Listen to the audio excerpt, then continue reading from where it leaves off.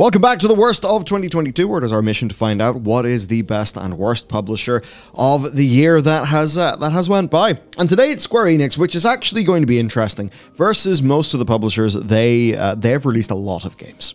Yeah, they released 20 games in 12 months, and all of them are fine. Yes, good, somewhat. They are all fantastic. Starting with Chocobo GP. Which, let's see, what's it had? Well, no more support. So it's pretty much over as a game. It had monetization from the mobile version that made it into the real version, which was pretty brutal. Yeah. It was also a reasonably okay game in terms of having the, I guess, the skeleton of what could be a decent competitor gameplay-wise to Mario Kart. It's just that the publishing side and the management side decided to come in and go, yeah, but everything else about it's wrong.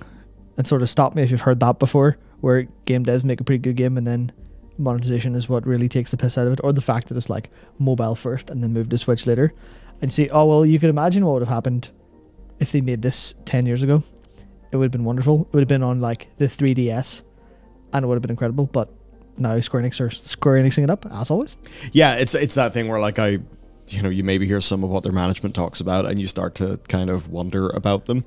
To continue with releases, Life is Strange Remastered Collection, which you would have thought would be a pretty clear win from Deck 9 Games, but instead it ended up with a 27% recommendation. Overall, one of its issues is just a whole bunch of graphical problems and bugs. The goal was essentially to bring all of them up to the like graphical standard, of like the newer games. Seemingly just could have been a lot better. Yeah, you'd wonder why you would let that happen when you could just, because obviously a couple of graphical issues and bugs is where you go, oh, okay, delay it and fix them, and then we'll have a win. But apparently with everyone on there, they said, nah, just sell it, it's fine. Then next we've got Voice of Cards The Forsaken Maiden, which I don't really think anybody really heard of or noticed, which in a way is weird because that is a series from Yoko Taro.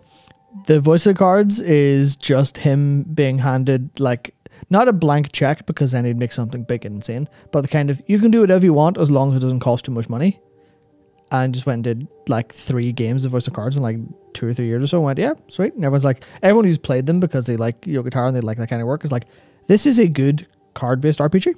This is actually very nice. But it didn't have the like wide appeal. Also, marketing was a wee bit kind of weak, and you can tell from Voice of Cards is a pretty meh title overall.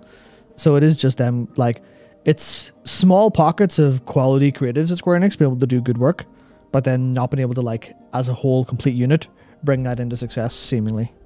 That's largely how it goes so far. They're an odd bunch. Now I think an easy win, FF6 Pixel Remaster. Yeah, the Final Fantasy games are very good, so Pixel Remaster, and the Pixel Remasters, they started off with a little bit of a couple of issues and a couple of sort of problems, especially ones that happened like in games. I can't remember specifically. I think it was either 2 or 4. I think it was 2. Had some like really weird, the numbers in this game are just wrong balance issues, which shouldn't happen in a true to life remaster. But generally, as far as a release goes, those are big. Those are big. Those are working. Those are fine. They are close enough, unless you're like really specific about old versions. They are like the definitive way to play the Final Fantasy series. Hey, Babylon's Fall. So it did awfully. It reviewed poorly. They said they would support the game. They have since pulled support from the game, meaning that Square Enix's live service made by Platinum is dead in the water. In a way, it surprises nobody. Yeah, well, I don't think it's literally dead just yet, but it's going down very soon. Yeah. I think that's just the case of, like, same with Chocobo GP. They had maybe something there, and maybe if they'd pulled the developers through and sort of give them more time and give them, like, I guess, more freedom to make whatever they wanted, it would have been fine. But Platinum Games are known for sometimes dropping the ball in ways that you don't expect. They are very, like, they're probably one of the most hit and miss studios there are in terms of quality games. And Babylon's Fall had no... Because obviously they're obviously known for their combat. That's what they're known for. But there's like an element to their games that goes beyond that. When you're playing Wonderful 101 or you're playing Metal Gear Rising or Bayonetta or Astral Chain, you go, oh, there's an element of creativity here that makes it shine. And whatever happened here, Platinum didn't let that in that game. I know there's people saying, well, it's Square Enix's fault, But I think there's people generally mix saying, oh, well, it's Square Enix's fault. And then people going, no, Platinum in every interview before this game came out were like, oh, this was like our idea. This was definitely 100% us. We're super proud of this. And they're like, no, which is just another, hey, here, we'll make a live service and monetize it. Oh, it's dead in less than a year. Whoops. Yeah, Platinum are weird. Speaking of weird, we've got Stranger of Paradise, Final Fantasy Origin, which, yeah, Team Ninja delivering a very Team Ninja game. Definitely more for fans, but I think for what it is, went down surprisingly well. So, hard to get an overall beat on that. So I could talk about this for a while. I'll try not to. It's a very good game. It's a very, very well put together game that has the fantasy of like the, hey, here's Team Ninja's kind of combat. Here's that combat with the freedom and I guess the customization of the Final Fantasy job system. It was, I guess the way I put it is, you know, the whole, you know, they understood the assignment meme or like the turn of phrase. Team Ninja definitely did that. And the creative side of it with the story and the writing is also it's a little bit amateurish at times, and you can tell the structure of the game doesn't super help for like telling a really, I guess, a normal standard JRPG story. But they understood the assignment there as well. And in the same way that FF7's remake is kind of playing with the meta narrative of Final Fantasy VII as a universe as a game, and like based on the success and all, they're doing that. They did that in Stranger of Paradise, where like it's very meta. It's very talking about Final Fantasy from a different perspective, and trying to call some things into question, and I guess cast a different light on a really simple narrative from back in the day. And it does that really well. But a lot of the memes around how they market it at the beginning kind of overshadow that a little bit. But for a lot of people, it's also, again, and this is the thing that happens, like we can see with Square Enix, the creatives who made that, very, very good at their job. But the marketing was a bit kind of, sometimes it was strong, sometimes a bit lackadaisical. But it's like, whenever the marketing was strong, you could tell it was individual elements, individual people doing things. It's like is it Duncan Heaney? I think that's his name. I think he's the lead communications or content person for their like website and stuff. And they were doing a series of best classes or best characters of each class in Final Fantasy. And they just had this thing where every time they'd post one, they would have Jack from Stranger of Paradise because he can multi-class. So just had him with the same picture of him with like the fist up every time. And that was like really smart, like kind of small internal guerrilla marketing. But you could tell that wasn't an organizational plan. That was just someone having fun. And it seems every time there's organizational plans, they drop the ball. And even then, Stranger of Paradise has an interesting part where and some of this is like evident in Team Ninja's older games, so it's not just a Babylon's Fall like situation of was this supposed to be live service the whole time kind of vibe. But it does have basically infinitely scaling difficulty and gear drops that go up every time you do the same mission again at higher difficulties. So you could see in an alternate timeline, Stranger of Paradise could have been a live service thing. God. Especially when you see how their season pass and their DLC worked into it. But if that ever was the plan, they steered away from it quick enough, so it is actually it's a pretty good game. It's just, again, like everything else, it's kind of for fans. And if you're not a diehard fan of Square Enix games or Final Fantasy, you're going to have to really take a risk in jumping into it, which is not a problem when you've got a Final Fantasy audience of hundreds of millions. But it's still like, as far as strategies for getting newer and wider players in, Square Enix needs something. Yeah, to kind of rocket through the rest. So Chrono Cross, the Radical Dreamers edition remaster. So, you know, overall, yeah, whatever. Just fine. Like, yeah. It's not. It had some issues, right? Frame rate backgrounds. Centennial Case, a Tsushima story, again, came out. More of a niche thing. Power Wash Simulator, which I don't think we need to talk about that much, but obviously a humongous one from, humongous one from Square Enix Collective. We've got Live Alive, which is just resurrecting a Super Famicom title, as you do on the Switch. Because it was never out in the West, so this was its first Western release, and everyone went, hell yeah, this is a good-ass game. Sure, it's old as hell, it's from 94, but I mean, anyone who goes back and plays like RPGs and then go, oh yeah, these were better back then than they are now, to be honest. Square Enix have an issue, right? Where they have a lot of, they seem to struggle making new games, but there's only really one thing so far that actually jumps out of that and goes, oh, they can do new things. Because obviously there's the contrast of Live Alive and there's the contrast of Tactics Ogre Reborn and the Chrono Cross remaster. And Tactics Ogre Reborn that's an old ass game, fantastic game. They did modernize it fairly well for people. And then there's Crisis Core Reunion. Okay, that's an old game that they're bringing back and remastering. There's a lot of reliance on the past. But then Triangle Strategy came out, and that was them giving a pretty small team a directive of, hey, making you like creative tactics game. Don't just copy the formula and call it a day. Actually innovate a little bit. And they did, using the kind of like the 2D HD stuff that was Octopath kind of heavy, and getting that vibe down right. And that might be like their biggest success. Although it didn't review that much on PC, because I guess it was like overpriced and stuff. But in terms of their success like on Switch, that's like one of the things that they did really right the whole year. But almost everything else is either just small little projects that never really went anywhere, but are like pretty fun. Yeah, more Voice of Cards. There's Various Daylife, which was the Apple Arcade port. And you're like, okay, that's fine. No one really particularly cares. There's Dalefield Chronicle, which was one of their attempts at making something new, and it kind of not going very well. Then there's like Valkyrie Elysium, Star Ocean, and Harvestella. Valkyrie Elysium, people are like, we're happy to get a new Valkyrie game, but it's not really what we kind of expected, and it's not as good as we'd have liked.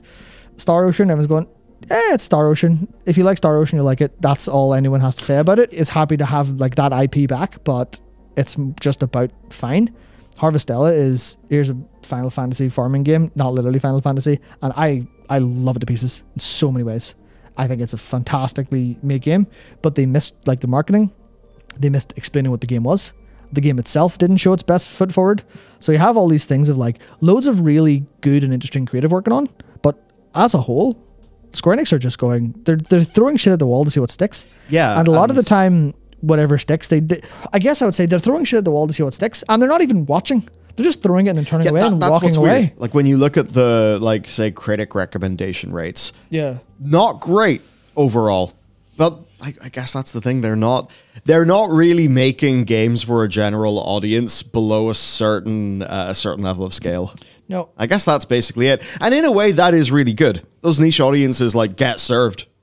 I mean, yes, with games that not really a hell of a lot really other people play. Yeah, it's a weird strategy.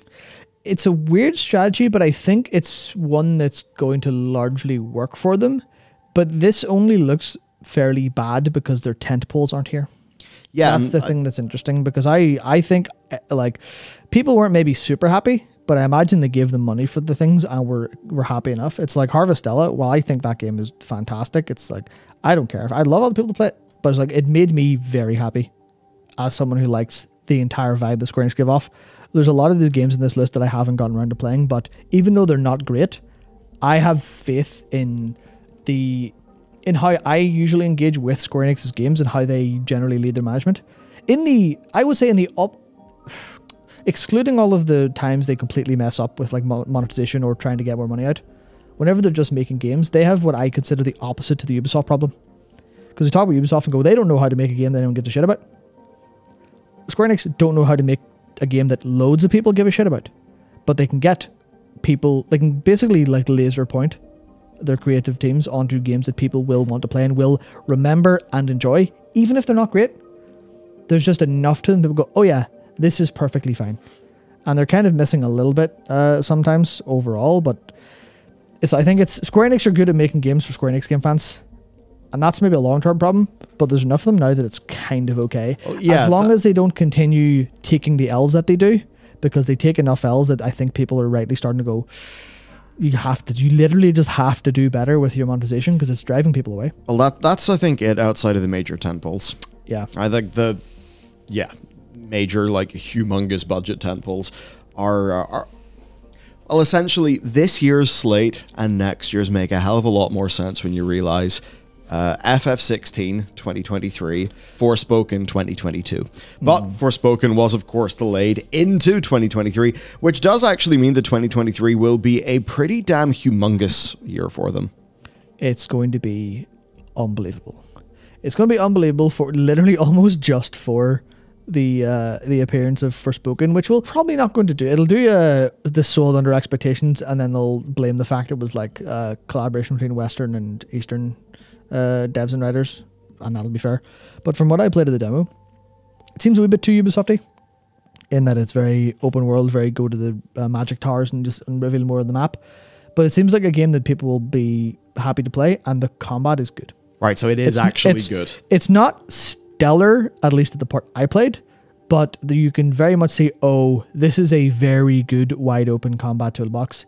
If you don't make mistakes, people will love this game. It may be memed on for a variety of reasons, including the writing and what it looks like, but it is a good game. It just won't sell very well. But then FF16 will come and everyone go, Square Enix are back in a way that no one ever expected. No one ever could have believed Final Fantasy would sell like this again. And obviously, to be a bit reductive, it's because they've went, here FF14 team, make Game of Thrones Final Fantasy, and they went, that's what we've been doing since like the 90s. It'll just be, you'll be standing there going, oh yeah, Evilise, yeah, Tactics Ogre, okay, we can do this. We can do fantasy with an edge in a way that people really like today, and it's going to be big. Yeah, I guess on that, like the major success that's carried them, the most profitable Final Fantasy, the most profitable game in that entire franchise, FF14. Probably not worth going mega into the weeds, but it's basically the usual. Endwalker, pretty damn brilliant. I think for some people maybe as like a smidge behind Shadowbringers, but like still extremely high. Yeah, essentially I mean, awesome. And then when the patch content rolls out, like their patch content has been really good. Not without issues.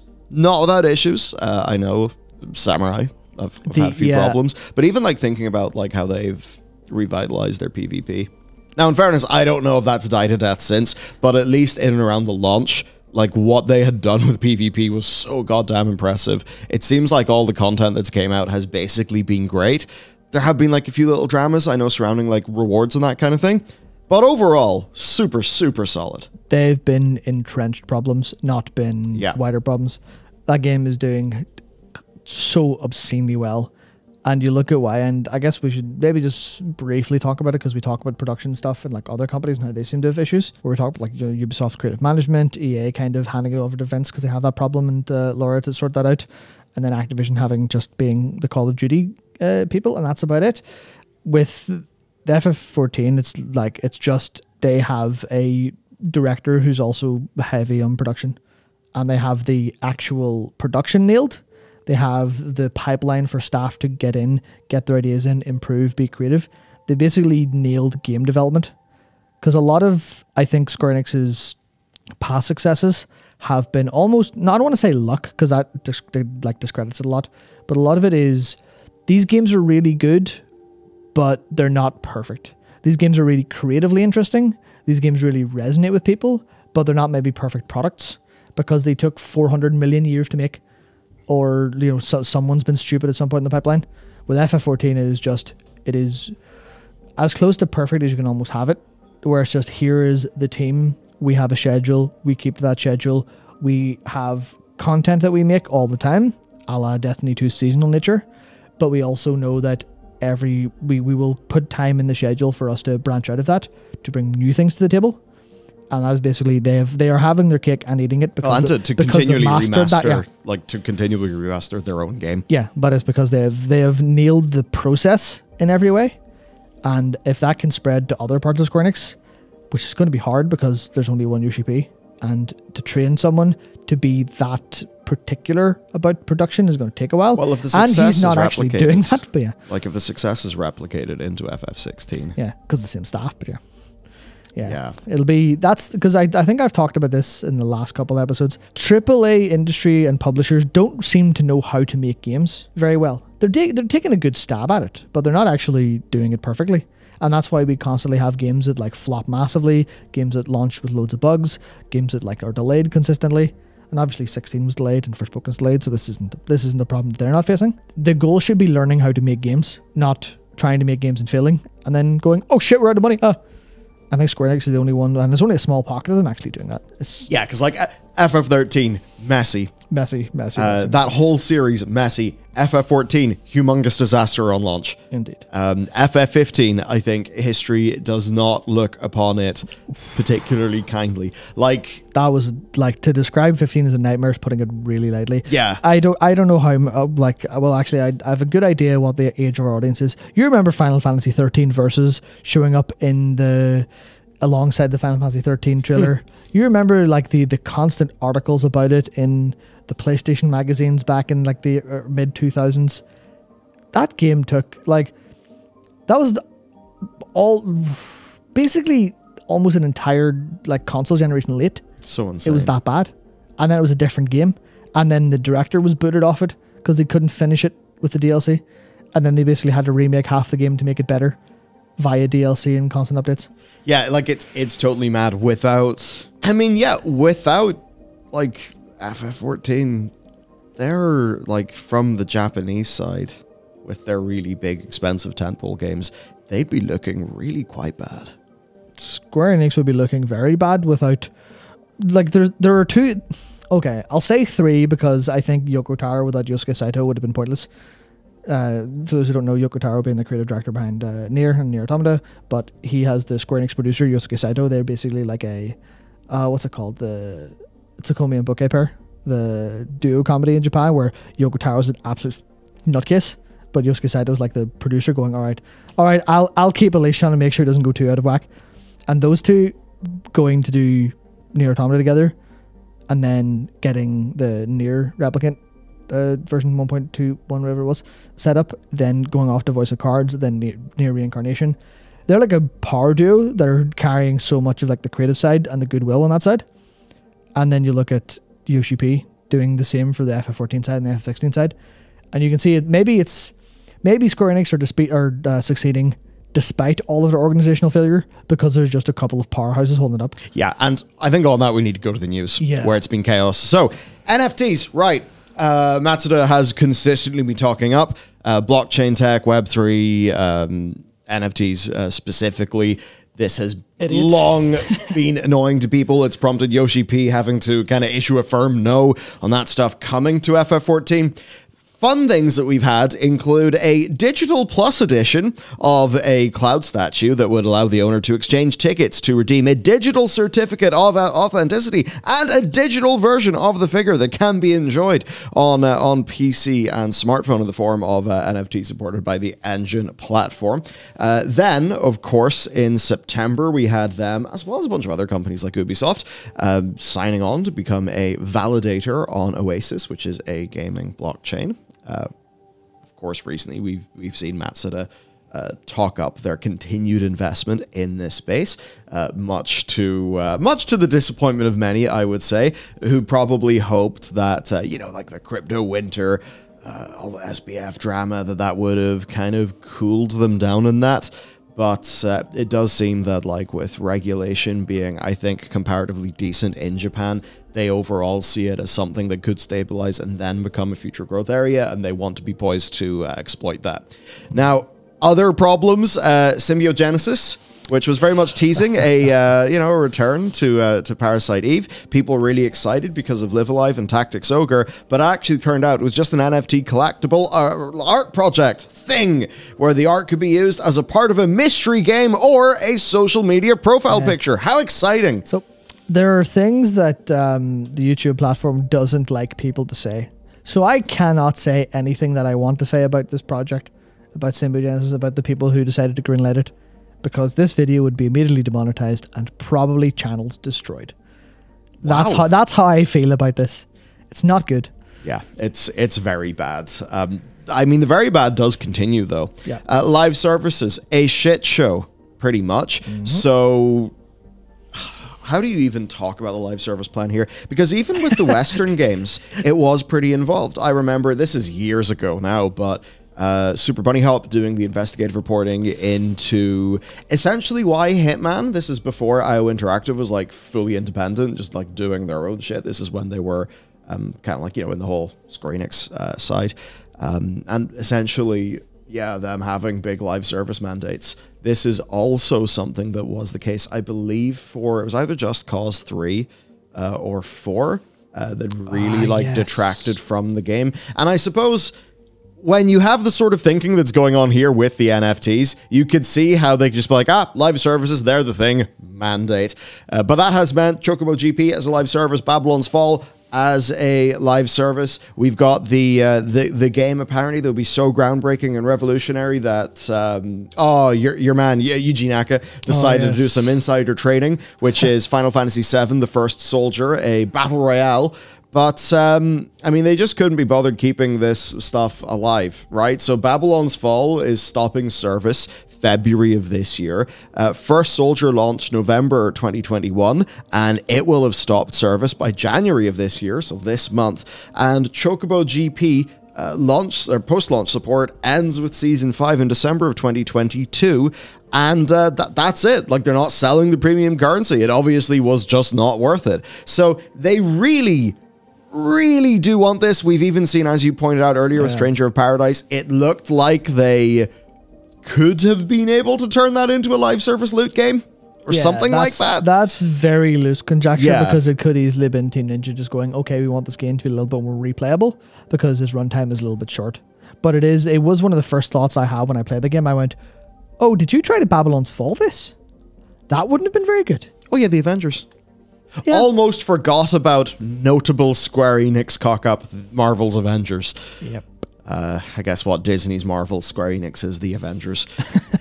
With, yeah, I guess a bunch of discount Avengers, which is unfortunately how it ended up looking, but obviously that's a big failure from a while back. And again, to call into, because obviously people, this is how old the Avengers is as a game, that people were calling it like the Anthem. So now we're going very far back in time.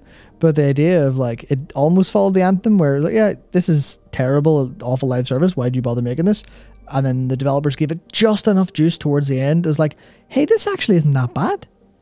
But yeah, some of the characters are like surprisingly fun. The individual elements are good. It's just the overall direction, which was mandated by, obviously, either mandated by the like management or done by the creative team in an effort to preempt what the management want. Because there's always that thing of, oh, well, the management didn't tell them to make it, but they didn't tell them. They just sort of went, you know what we want, work away. And I think it's just, what a substantial waste. What a substantial waste of money and players' time. And it brings us to M&A. Yeah. And it's one of those things, you know, we talked about FF13. And I know that, like, Lightning Returns, there's, like, parts of that game that a lot of people like. Yep. I know that, the follow-up to FF13 was, like, way better than 13. 13.2 is way better than 13. Yeah. So, like, they did have some wins there. But imagine Creative Business Unit 3 doesn't exist. That's the FF14 people. And then contrast the game's output of East and West from Square Enix. It's kind of notable because they basically got rid of, well, I mean, they did. They sold Crystal Dynamics, Square Enix Montreal, and Eidos Montreal to the Embracer Group.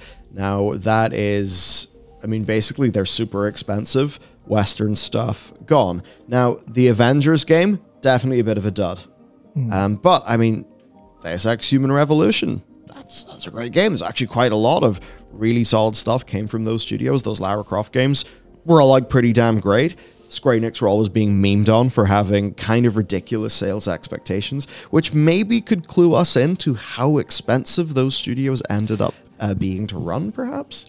It all comes back to me talking about how no one's good at making games. That includes being efficient with them. I think there's a lot of, especially in the late 2000s, mid-2000s, late 2000s, kind of push towards, right, we're going to get graphical fidelity up, we're going to make these games massive. I think there's a lot of, I think Square Enix handed money over fist and just went, it's fine. You just make the money back. And then they didn't get their investment doubled like they're used to, and going, oh shit, this didn't do what we wanted to do. But also it could just be excuses. It could be them just not having a clue what size it is for global audiences. I think that's one of the, there's so many reasons they have good games that don't make enough money and just go, whatever.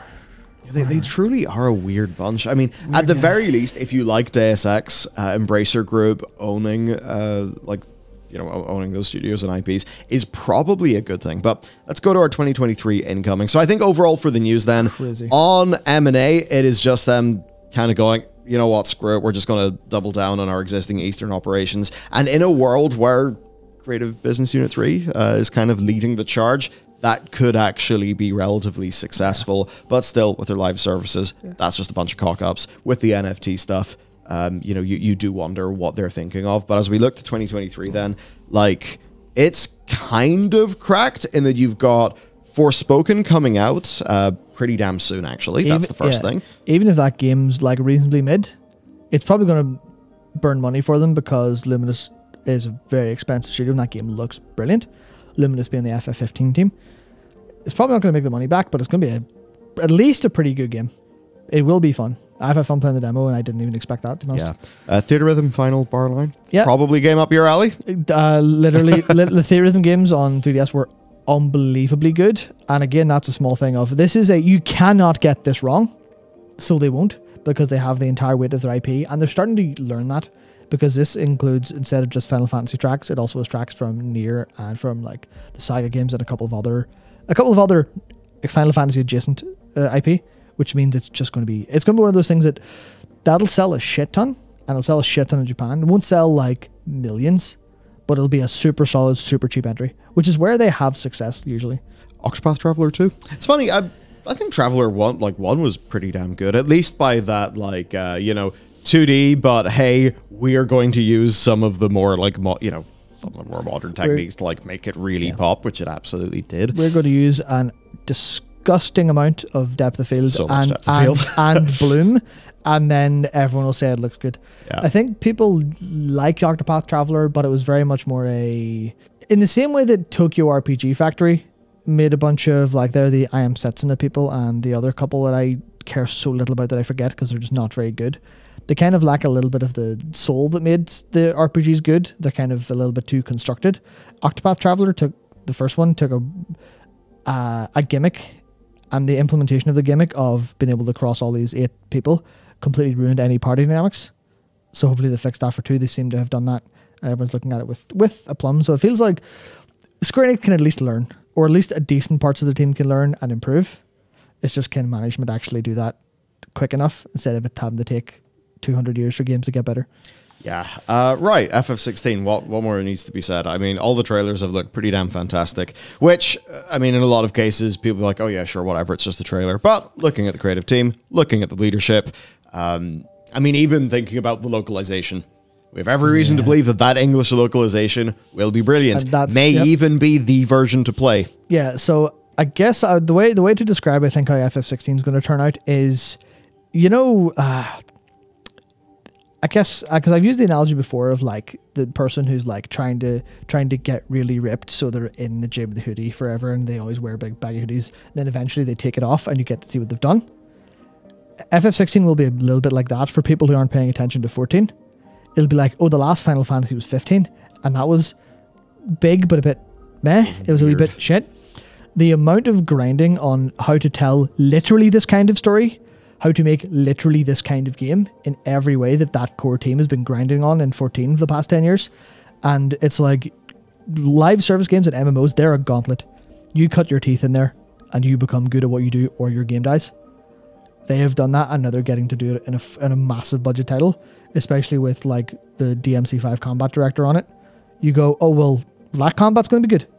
If they hired that person and said, do what you do best, it will be good.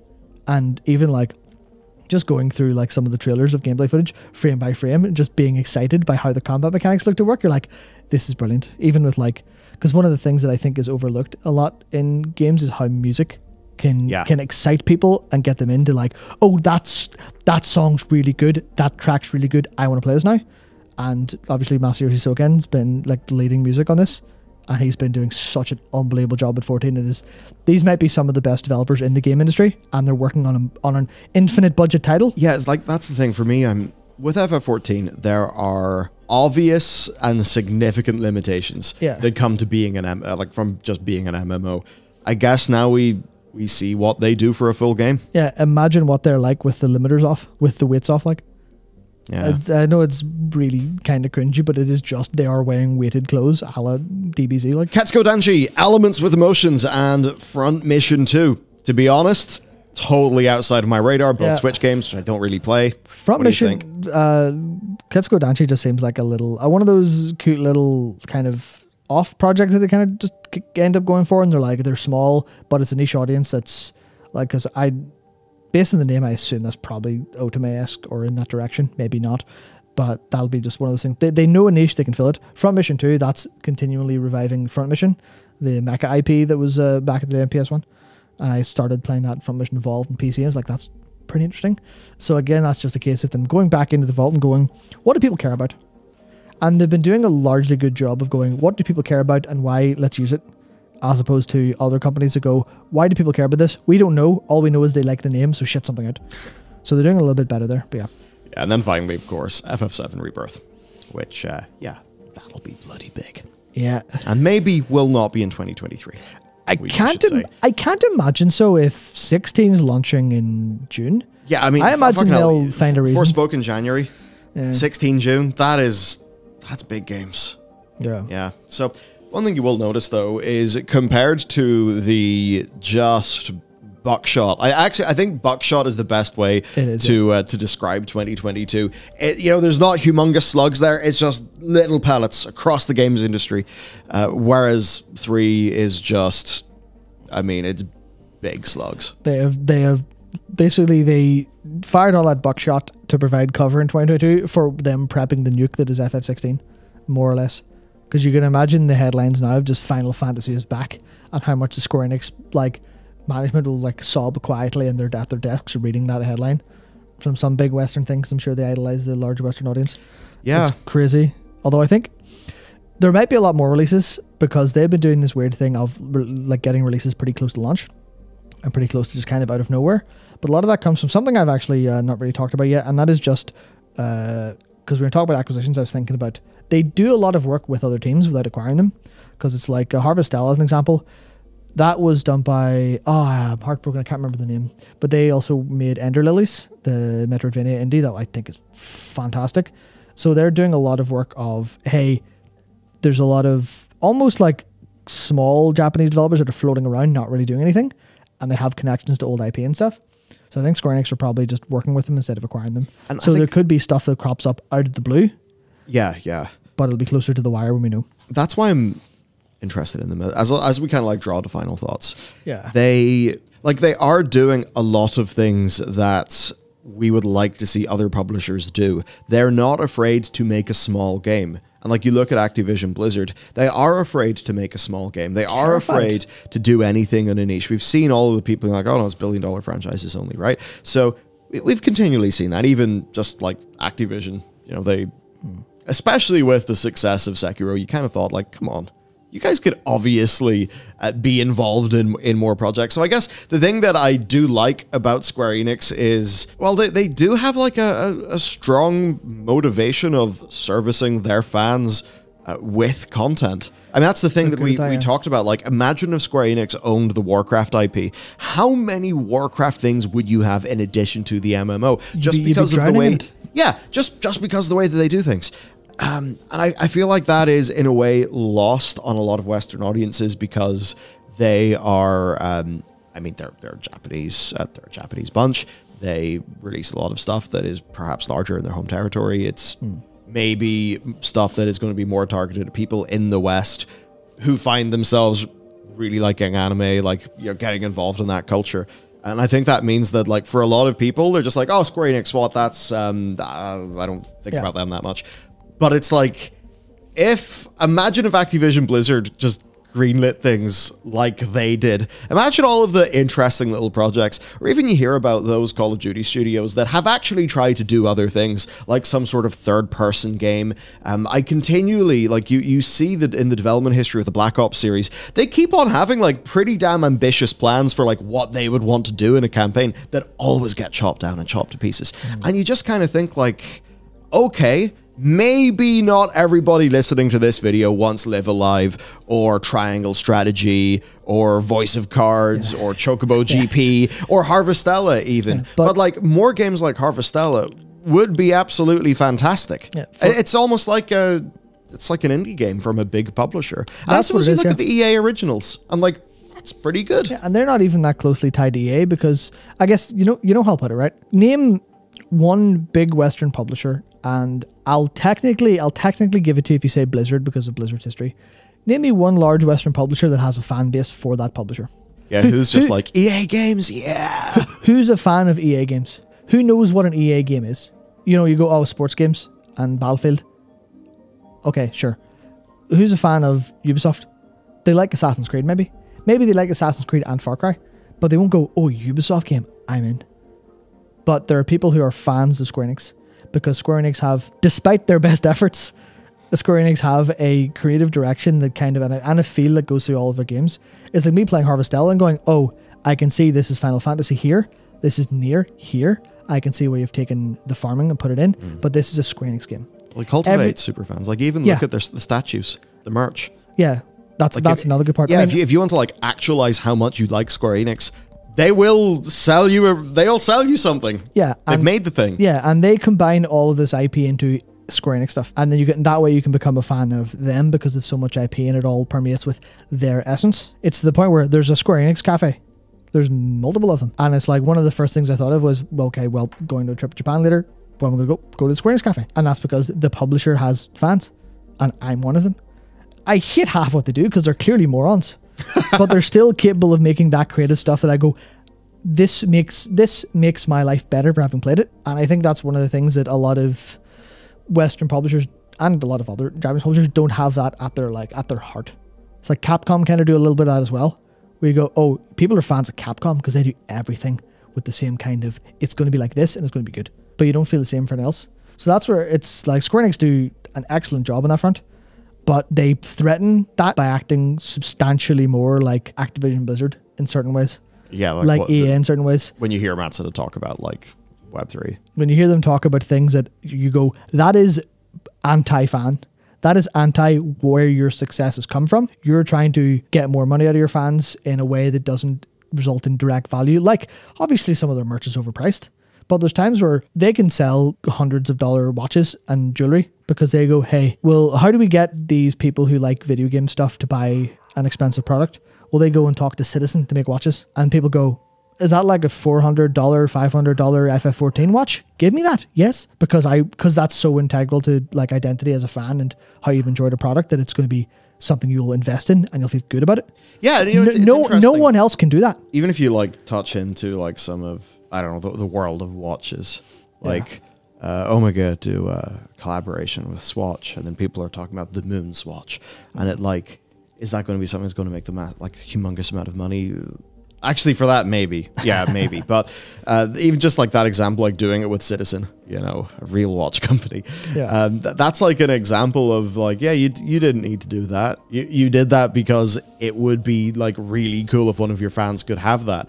And like, obviously that'll be a pretty high margin product, and I'm sure that in terms of watch internals, you can get better bang for your buck elsewhere. But it's just one of those things that like, it's a nice to have. Yeah. It's saying like, hey, yeah, we can do a watch and people will buy it. I don't know. It's just like when I look at their merch efforts, they're really, really strong. And they seem to understand the sorts of things like that their that their viewers want, even like how good they are with music. Which, I mean, hey, like, yeah, you're Square Enix, of course you're going to be good with music. And look, we went to Distant Worlds. Yeah, they're so much better at it now because of that Square Enix music channel. Yeah, the fact that they have interviews with like music staff from all across their organization being there, translated in English for people to watch, is like they're. And I think this is because, and the video's gonna be a little bit longer now, but I think that's because of how they cultivate people working there. Yeah. Because I think one of the most poignant examples is, well, actually, okay, two of the poignant examples. Koji Fox, the localization director for FF14 and FF16, and Yoshi P himself. The reason he went into video games was because he played Tactics Ogre, or Ogre Battle as it's called in Japan. And then he went and started working in video games and then made his way to Square Enix. Got Final Fantasy, and he understands that world, that universe to a T. Koji Fox absolutely loved Final Fantasy, absolutely loved Japanese video games from Square. FF11. Started localization on FF11. Learned Japan, went over there, learned Japanese, went over there, started doing it. And you can see the same in like the amount of effort and like love that the people who work at the company can put in. It's like they're the ones who do all the heavy lifting. In the same way that people kind of go, well, where does BioWare magic come from? Where did Blizzard's effort come from? And it's from the people who are going, this is part of me. I really love this. I really care for this. I understand it. I know what it's like to be a fan. I will make things for people like me. I think Square Enix have cultivated that very well, almost accidentally, by being such a cultural powerhouse in the 90s and even in the late 80s, being such a cultural powerhouse that now the people who are working there are the people that actually like know what they're doing. I think that's a lot of it. At least that's how it feels to me, because you can see the love in like the individual efforts. It's just you look at what the CEO is saying and going, would this company work a little better if you shut up and let the creatives do the work. Maybe like you see all of that, yet you also see how they could have so easily lost that with Exactly. with hubris, with maybe financially unsound decisions. When you kind of like look at the FF13 situation, doing FF14 on like that original FF13 engine, I believe. Crystal Tools. Like all of that like completely mad stuff. Which I think a lot of it did stem from them being very much like, no, we are the king of the hill. We're not going to look to the west. We're not really going to concern ourselves with these things. Yeah. And then it really bites them back pretty damn hard. So it's one of those things, like, in a way, it's been theirs to lose for a long time. And they've actually done a lot of the things that would cause them to lose what they've had. It's just that, yeah, they've been able to retain their IP and have some pretty damn incredible staff. Yeah, because that's the weird thing. They're fucking morons. They are, but they have heart. Right, so after a bit of confusion and off-camera discussion, I think we've now came to the conclusion that they're morons, but they have heart, which might be a bit strange. We certainly don't mean that fully, but just the idea that, like, they have actually made so many blunders that it's kind of absurd, yet there's always been this little bit of heart within their IPs that people have always loved. And even though they have risked killing it all, like with FF13, and those like gargantuan out-of-touch projects, which, I mean, the relationship between Japanese games companies and the West has always been really fascinating. I think looking at both Capcom and Square Enix, you see interesting stories there of being almost misled a little bit and kind of like learning lessons. I guess as we go forward, it's just going to be, will we have this like decently consistent stream of big budget successes?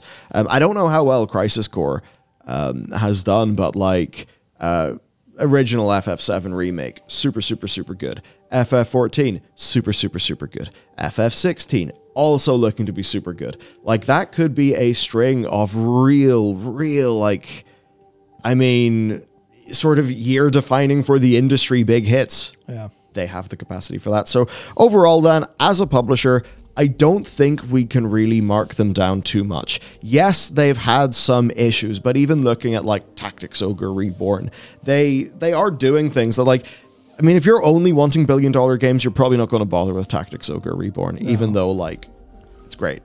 Yep. And it's kind of like that with so many things, like Harvestella.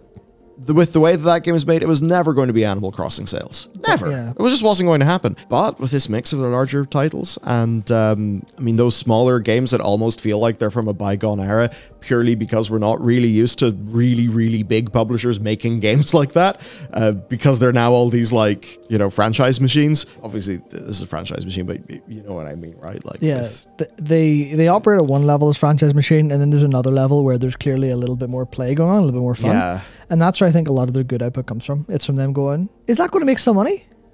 Let's find out. Let's see. No harm, no foul. We already have our big stuff planned, so we'll let small stuff dance in between the cracks.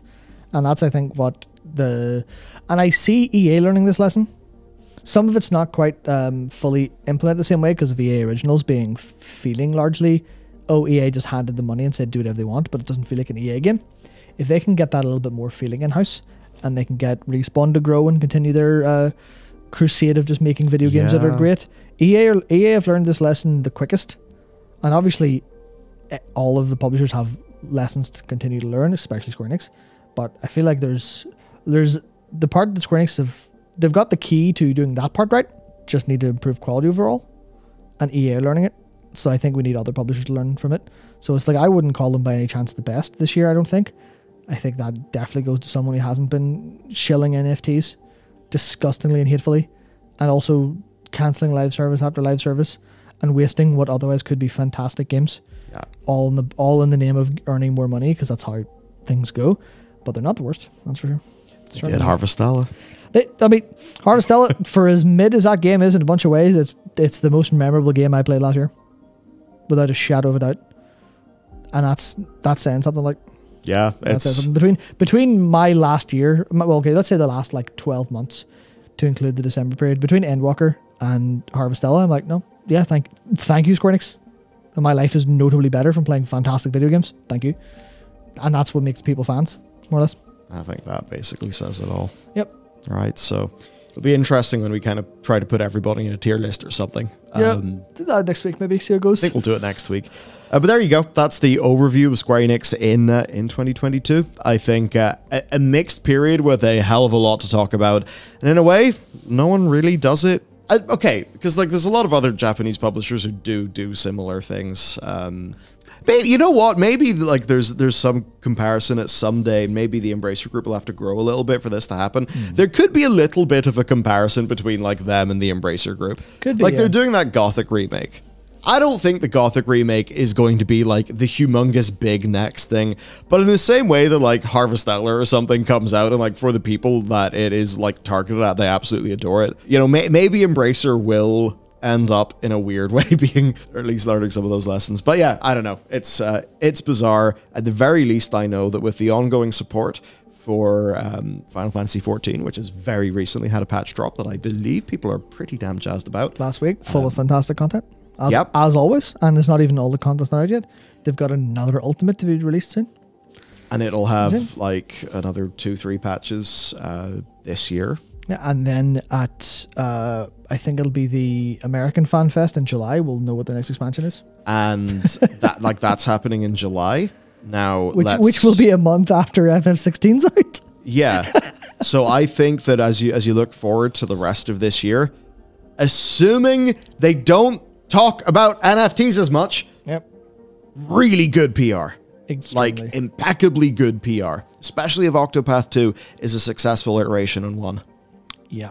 So I actually think that they really do have it all to win. We'll have yeah. to see what happens, obviously, but I think 2023 is going to be a pretty bright year. 2022, mixed with a lot to talk about. So that's it for today. We're almost to the close of the series, so thank you to everybody who's been sticking with us as we've been doing our dives into every single publisher. I dread having to put all these in a tier list because honestly, I think it'll be hard. It'll be easy. Most of them sit firmly in D. Oh, that'll be it, and yeah. And then Capcom sits in A+. They almost sit in S, but A+ for now. Well, you can take bets as to whether it turns out that way. But anyway, that's it for us today. See you next time.